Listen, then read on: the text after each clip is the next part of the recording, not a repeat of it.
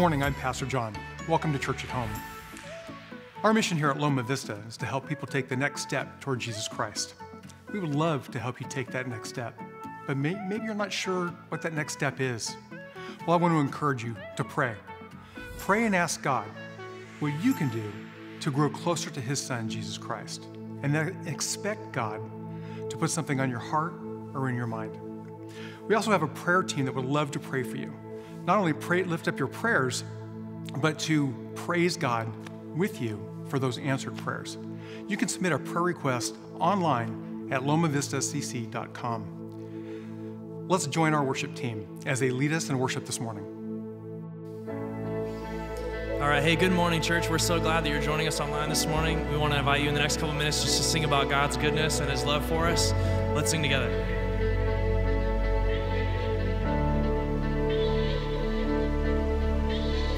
With me in the morning sun, with me when the day is done, the kindness of your heart, the kindness of your heart, and never failing in the night, in your presence I will find the kindness of your heart, the kindness of your heart.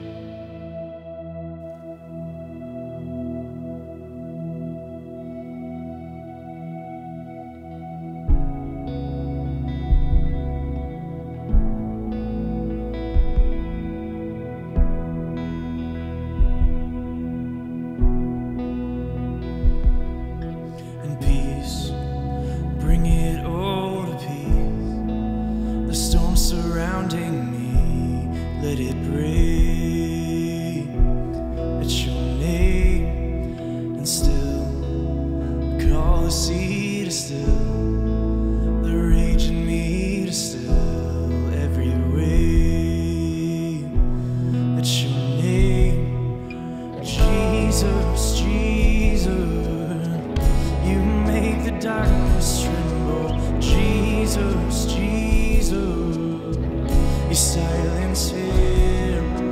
Jesus, Jesus, you make the darkness tremble. Jesus, Jesus, and breathe. Call these bones to live, and call these lungs to sing once again. I will praise Jesus, Jesus, you make the darkness tremble. Jesus, Jesus, you silence fear. Jesus, Jesus, you make the darkness tremble. Jesus, Jesus, Jesus, Jesus, you make the darkness tremble. Jesus, Jesus, you silence fear. Jesus, Jesus, you make the darkness tremble. Jesus, Jesus,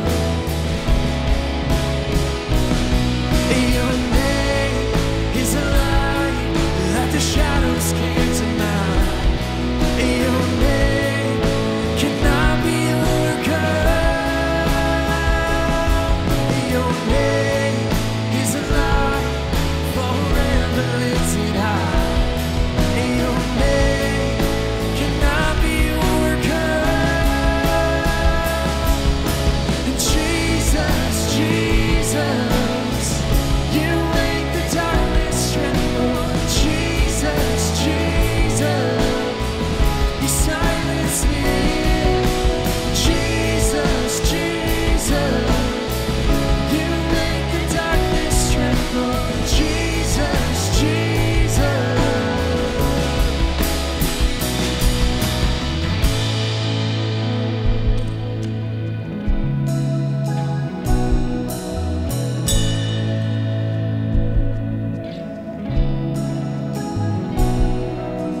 Jesus, Jesus,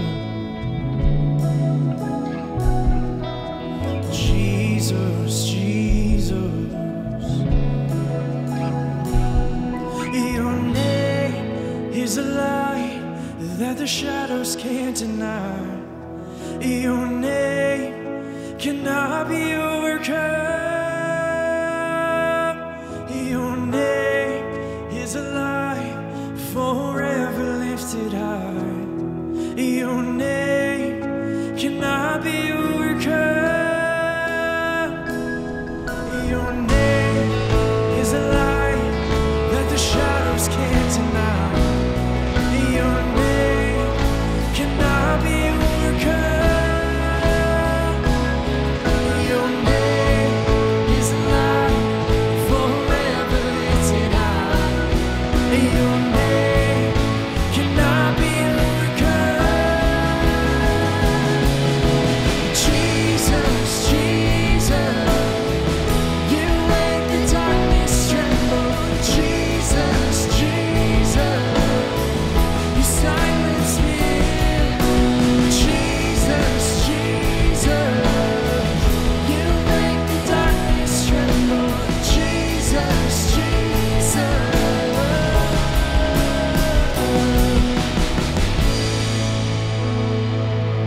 Good morning, I'm Pastor Joe Lavanino. Thanks for joining us for Church at Home.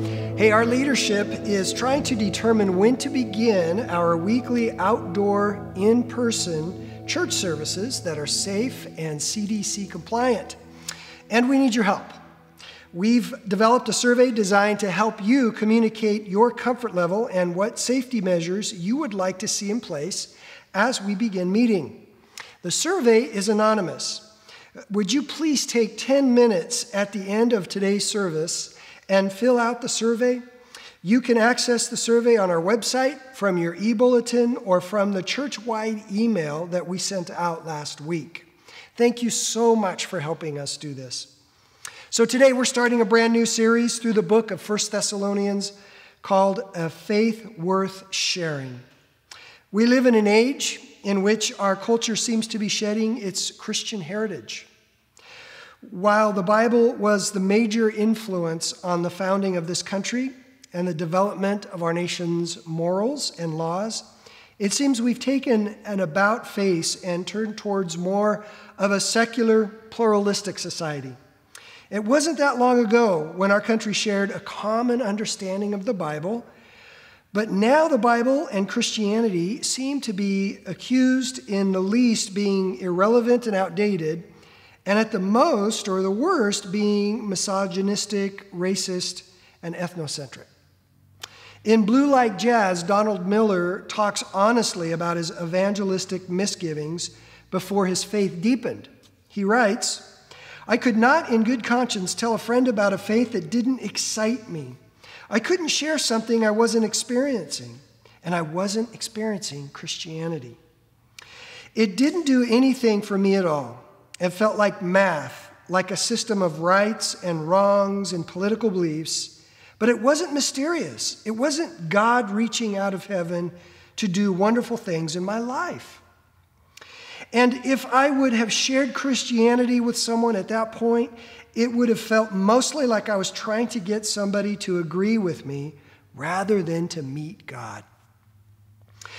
How can we share our faith in an age and a day when it doesn't have the meat or the teeth that it once had? How can I share a faith that perhaps you may not be convinced it's worth sharing? Am I personally experiencing authentic Christianity? Am I personally convinced that my own faith has made a difference in my own life? Have you ever wondered that? If people are going to consider the claims of Christianity in the Bible, shouldn't it be demonstrated in my own life?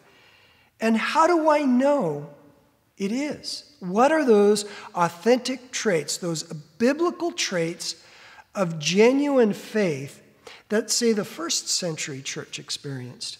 That's exactly what the Apostle Paul talks about in his opening in chapter 1 of Thessalonians. First of all, we're not in new territory. What we are facing today, the early church and the New Testament authors faced at the turn of the century and wrote very extensively on how God's word and faith in Christ does have the answers for what ails every society in every generation. We will be working our way through the book of 1 Thessalonians as we discover the beauty and the relevancy and the power that the message of Jesus Christ can have in your life and in our world today. So let's take a look at 1 Thessalonians verses 1 through 10, and we look at the 5 traits of authentic faith. 1 Thessalonians chapter 1, verse 1. Paul, Silas, and Timothy, to the church of the Thessalonians, in God the Father and the Lord Jesus Christ, grace and peace to you.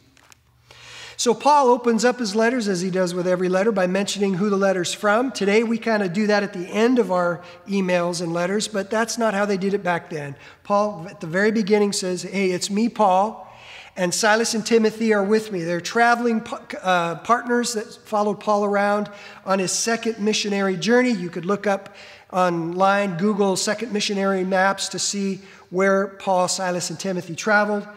But here they're writing this letter to the Thessalonians. They had just left the Thessalonians, and they wanted to make sure that the church is doing very well.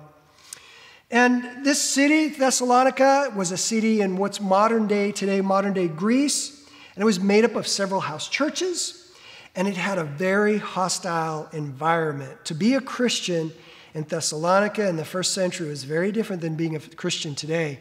Back then, during Paul's day, if you claimed to be a Christian, you could be harassed, you could be persecuted, you could be oppressed, you could be arrested, you could be chased out of town And essentially, that's what happened to Paul, Silas, and Timothy as they preached in the synagogues in Thessalonica.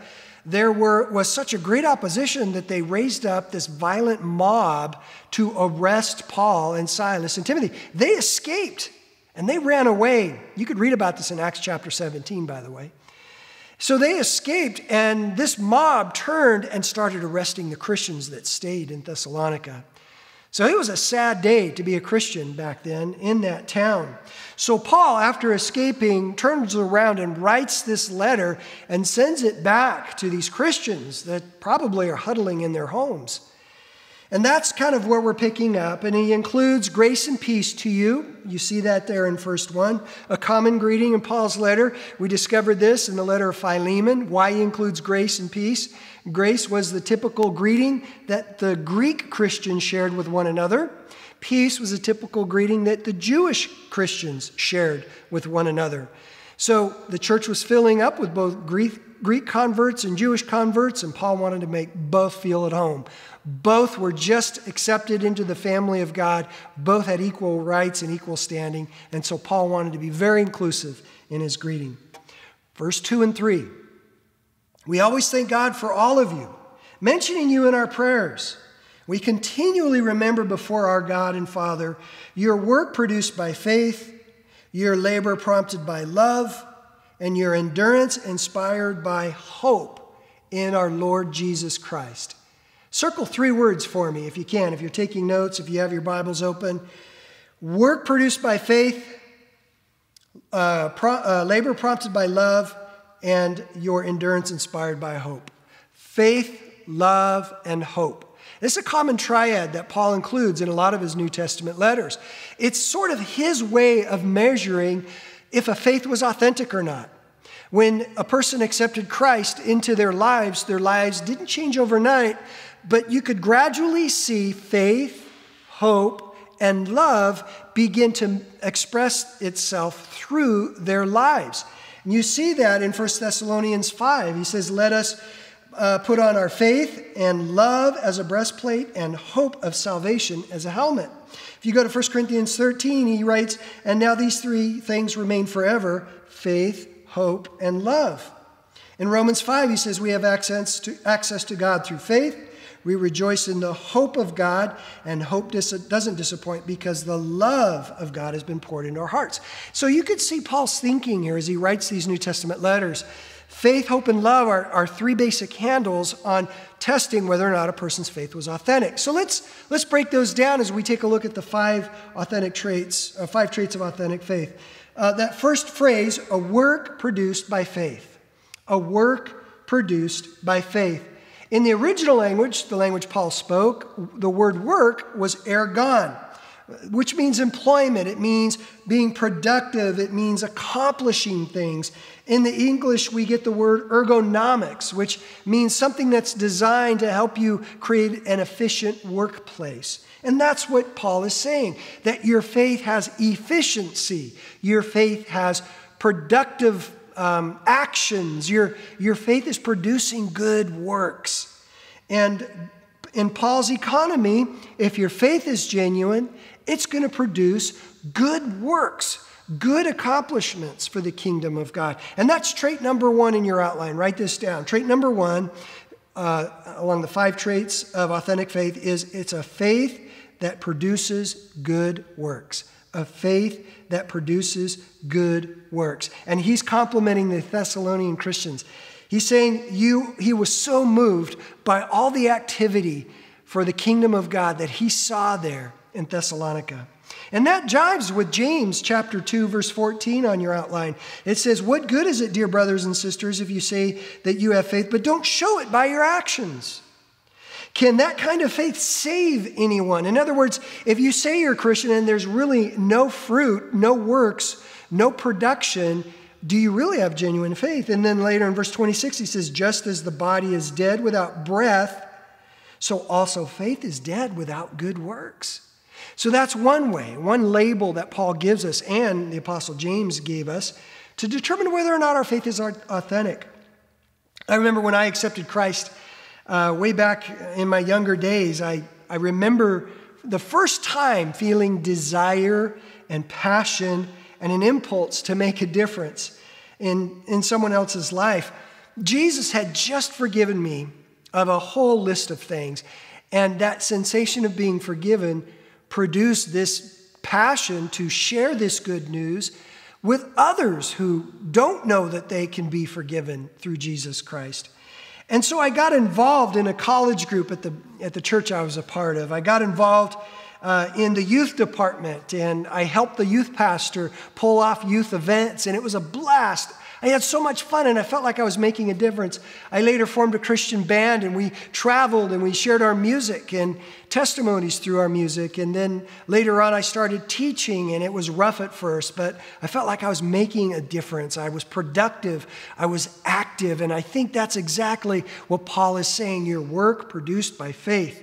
Now, works doesn't make us saved, but our salvation does produce works. It comes after our salvation. So genuine faith is a faith that produces good works. That's our first trait. Let's go on to verse 3. 1 Thessalonians chapter 1, verse 3. He says, we continually remember your works produced by faith, but also your labor prompted by love. Your labor prompted by love. Love is agape in the Greek, in Paul's language that he spoke. It means an other-centered, sacrificial type of love.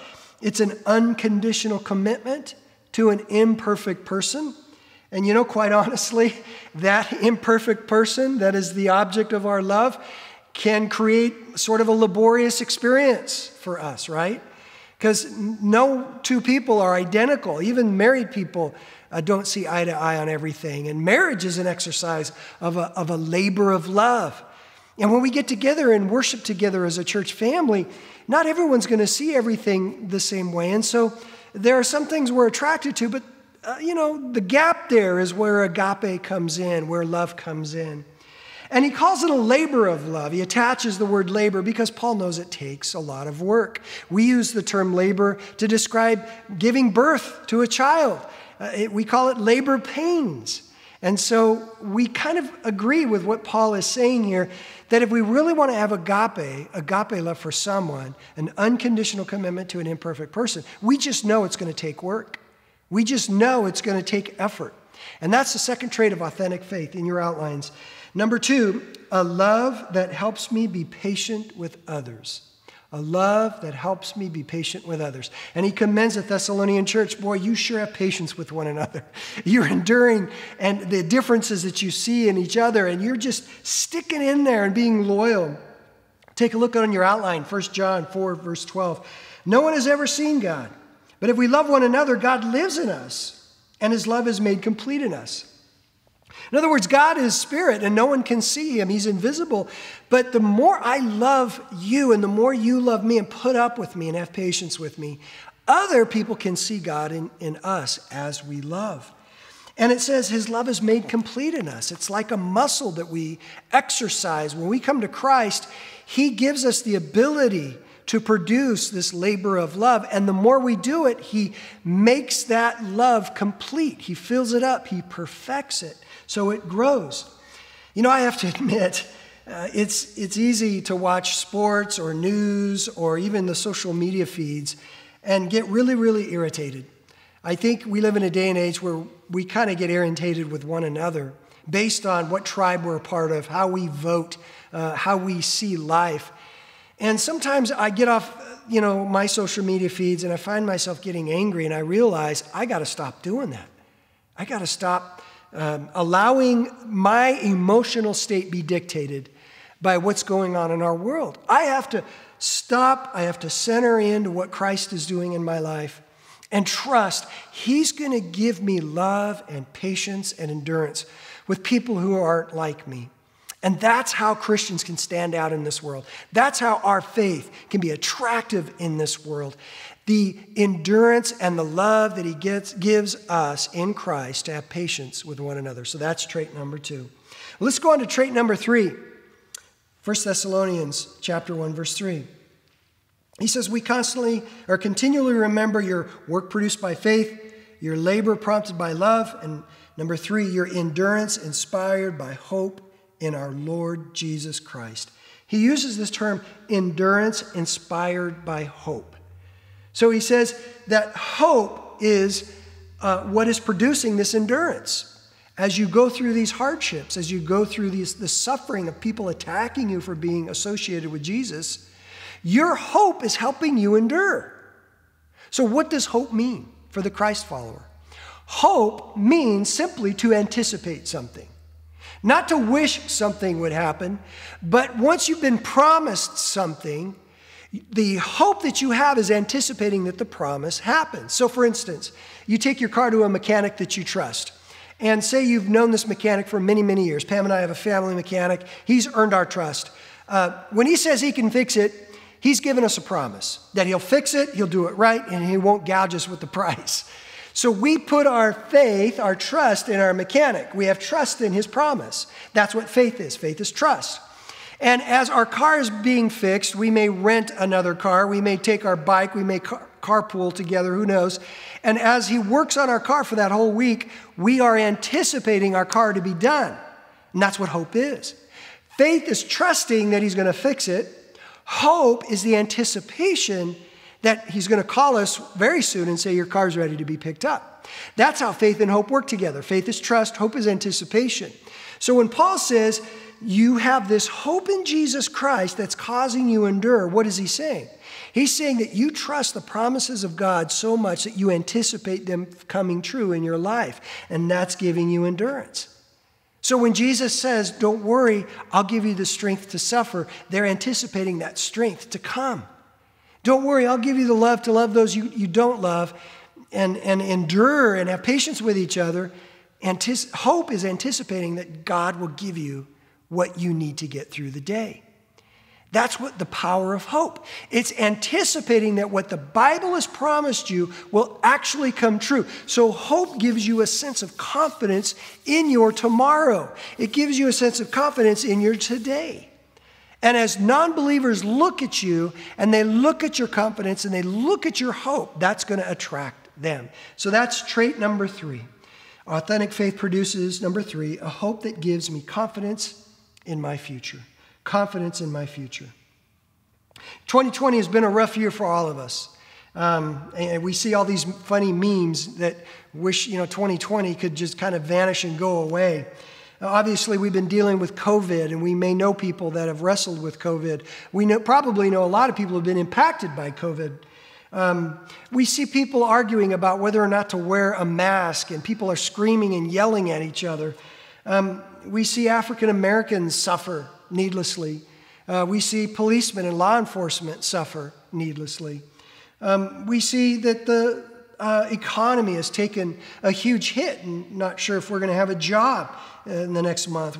They're talking about these killer hornets descending on us, and I have no idea what those are about, but that's what they're talking about. Now people are saying they're receiving mysterious seeds from China, and we're thinking, what else can go wrong?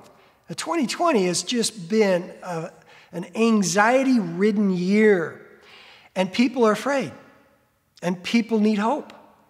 And when you walk with your head held up high, not being oblivious to the hardship, but embracing it, and knowing that Christ is with you in the midst of your hardship, it's going to give you confidence.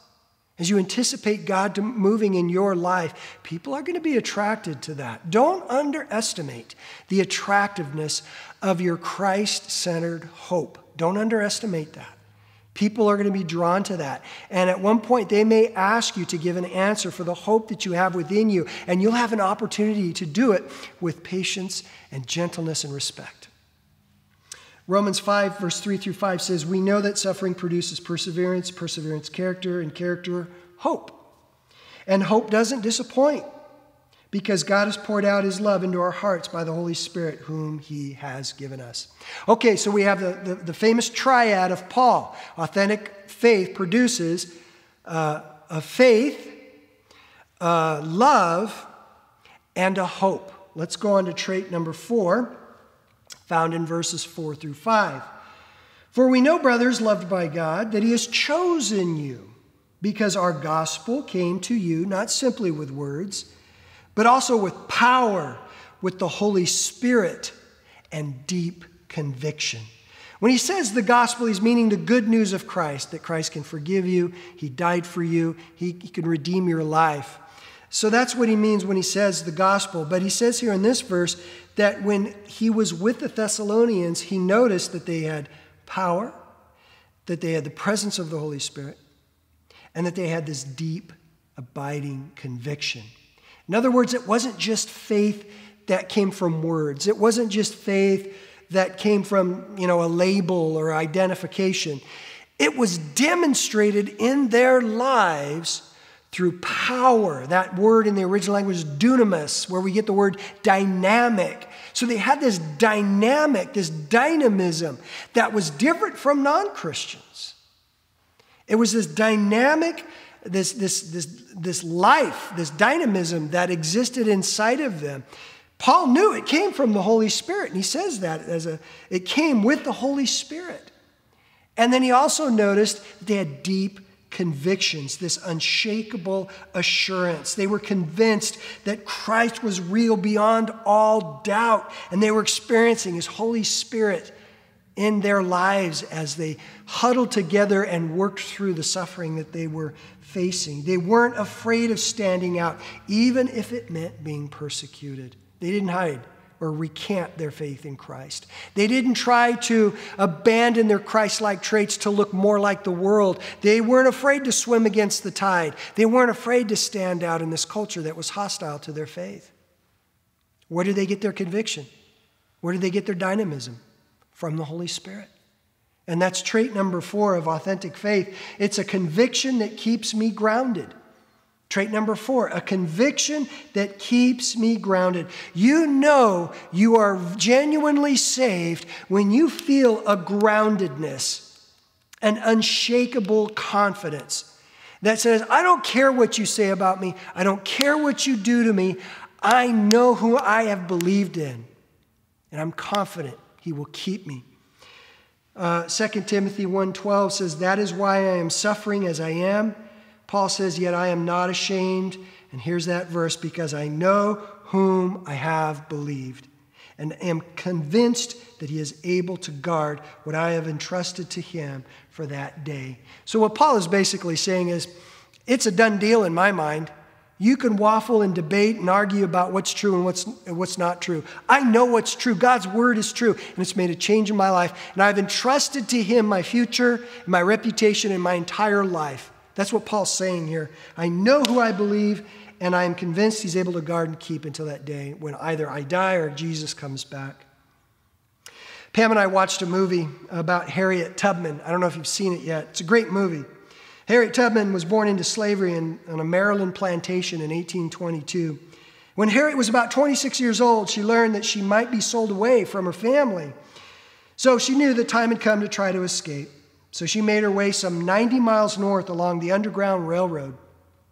She traveled at night to avoid slave catchers, following the North Star, until she reached Pennsylvania and freedom.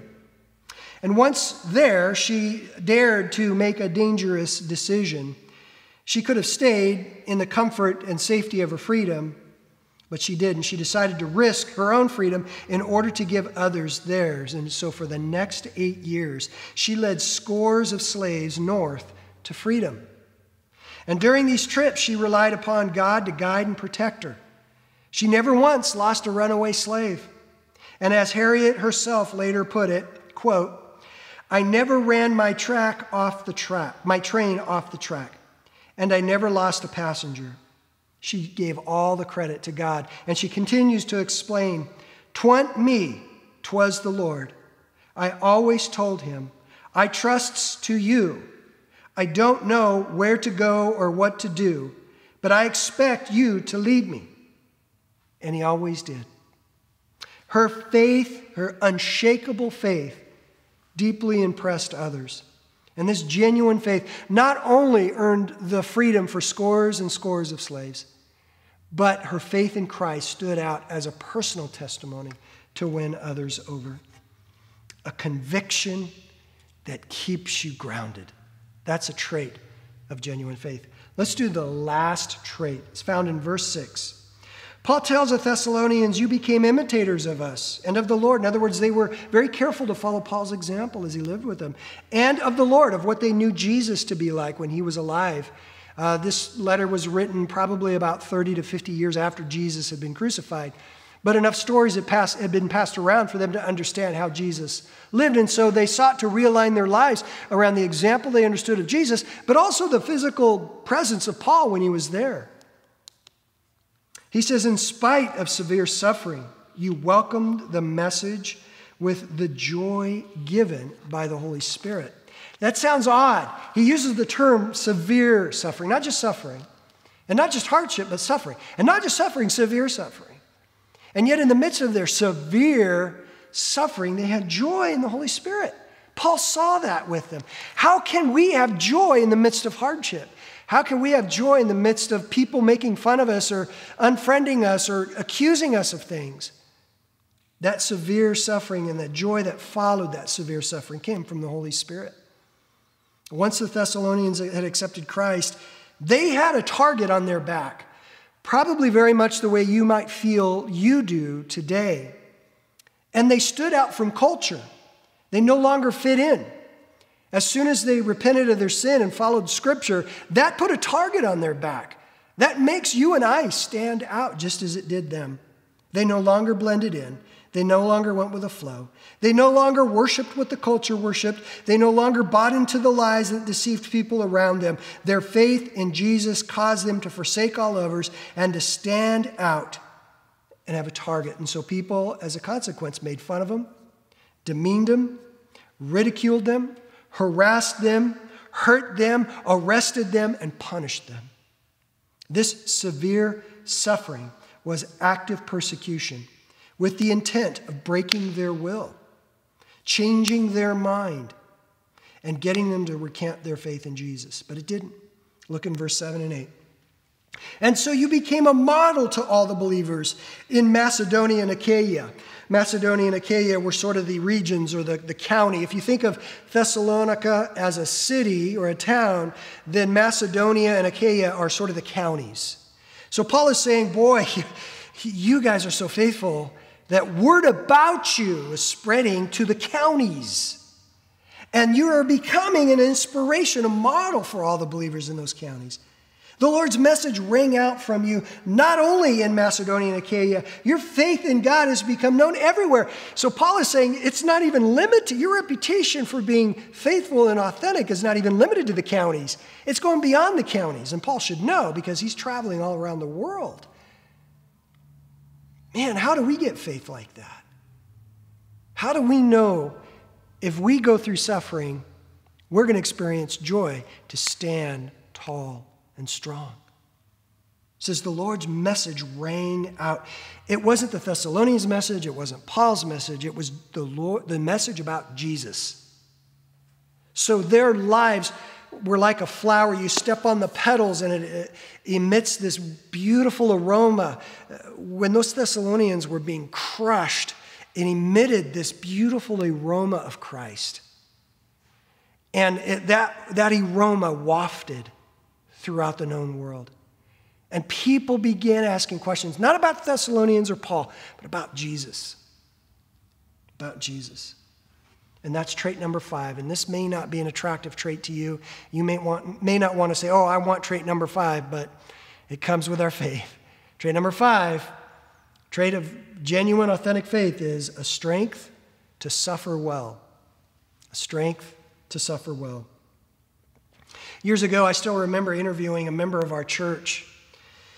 At that time, she was well into her 70s, and her body was bent over and her joints swollen and distorted from rheumatoid arthritis. She couldn't accomplish much at all during the day. And when I asked her to share her testimony, she had this great smile on her face and said, I would love to. The day came when she was to share with the rest of our church. Why is she so joyous in the midst of all that pain? And as she got up from her seat, the time came for her to share testimony. She got up from her seat, and it took a while for her to negotiate those 2 or 3 steps to get on the stage.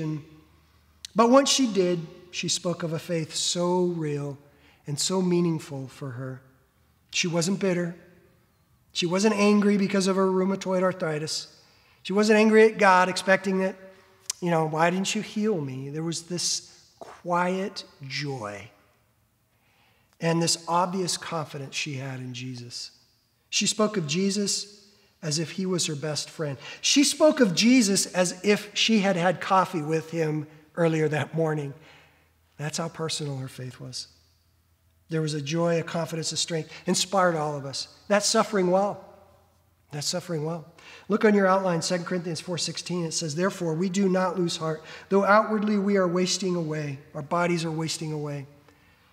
Yet inwardly we're being renewed day by day. That joy, that love, that faith, that hope continues to grow no matter what happens to these bodies.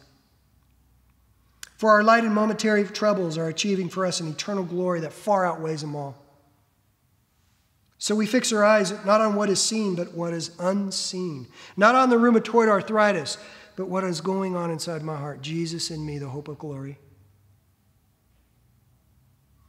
For what is seen is temporary, but what is unseen is eternal. When you're suffering, people are going to wonder, how in the world can you believe in a God that doesn't protect you? When you're suffering, people are going to say, how can you be convinced that God is real when all these bad things are happening to you? They'll ask you, if your God loves you, couldn't he just stop your suffering? You're going to get hit with all kinds of criticisms as you suffer. God never promises us that our lives will never be faced with suffering. Quite the opposite, that when suffering does find us, he'll be there right with us, right there, producing good things in the midst of bad. And when we suffer for Christ, or when we suffer in general and Christ is a part of our lives, that is a moment where we're going to be on the stage, like my 70-year-old friend. People are going to watch you. They're going to watch to see how you suffer. God can create good out of bad. God can carry me when I feel like collapsing. God is working in my life when I feel alone and abandoned. Suffering as a believer is rarefied air in which God can do the most work in us than in any other situation. Hardship can be the soil that produces the most fruit in our lives. A genuine faith will change the way you and I approach suffering, and it will give God glory. Well, those are the 5 traits: a faith that produces works, a love that gives me patience with others, a hope that gives me confidence in my future, a conviction that keeps me grounded, and a strength that helps me suffer well. Ray Stedman wrote a book, Authentic Christianity, and he states this: the authentic Christian life is essentially and radically different from the natural life lived by a man or a woman. Outwardly, it can be very much the same, but inwardly, the basis of living is dramatically different. Christ is a part of every wholesome action, the corrector of every wrong deed or thought, the giver of joy and the healer of hurt. No longer merely on the edges of life, Christ is in the center of everything. Life revolves around him. As a consequence, life comes into proper focus. Despite outward trials, a deep peace possesses the Christian heart. Strength grips the spirit, and kindness and joy radiate abroad. That is really living, end quote.